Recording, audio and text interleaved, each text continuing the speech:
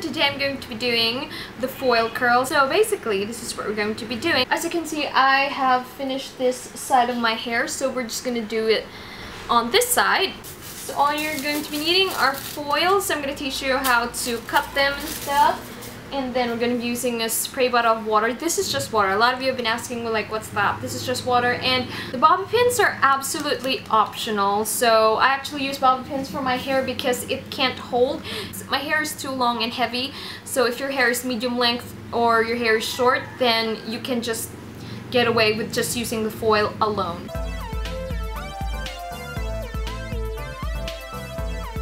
Okay, so what you're going to be doing is you're just take this and then approximately this long, cut it, and then I'm gonna cut this in between.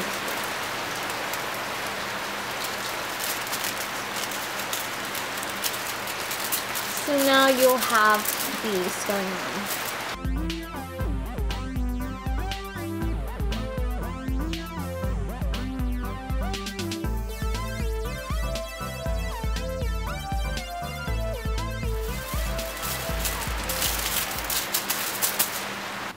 Now there's two ways that you can do this, so this is the first one.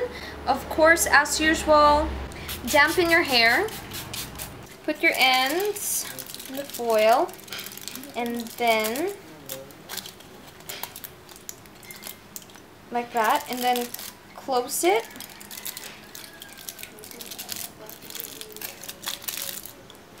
Just like that. So to rest assured that your ends won't pop out. And then, of course, begin rolling it up.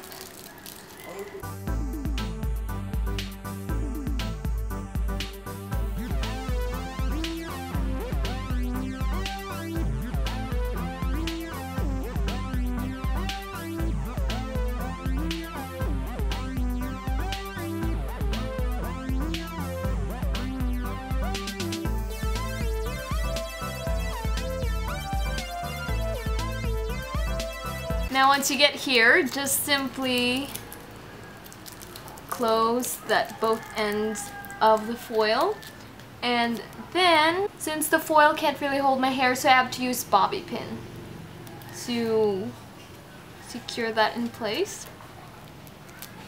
And there you go. The second one is take the foil and then just roll it.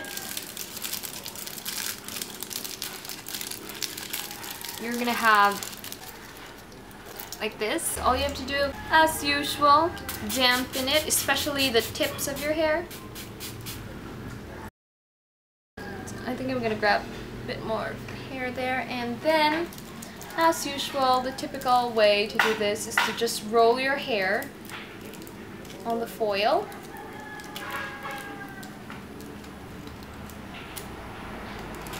Especially your tips.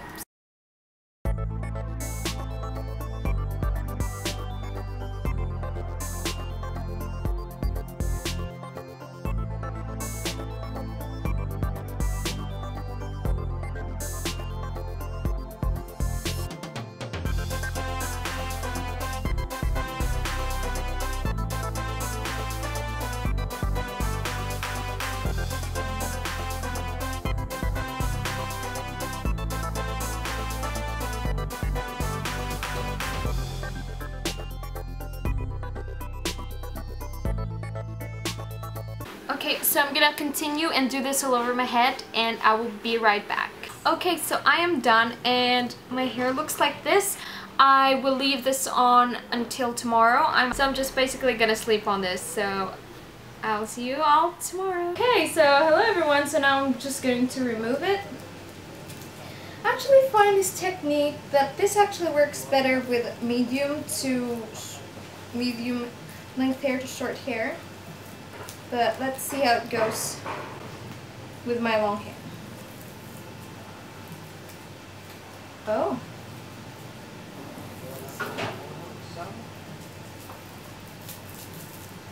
So that's what it looks like right now.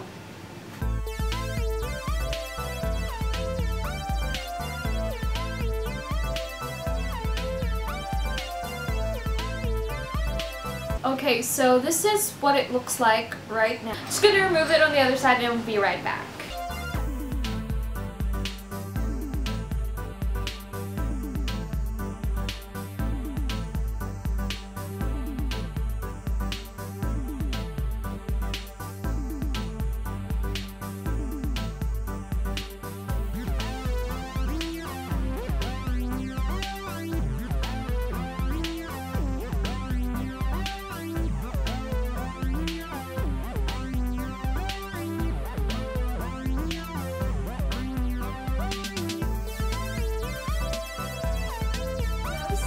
Like right now, and I actually like the curls. They're not too tight.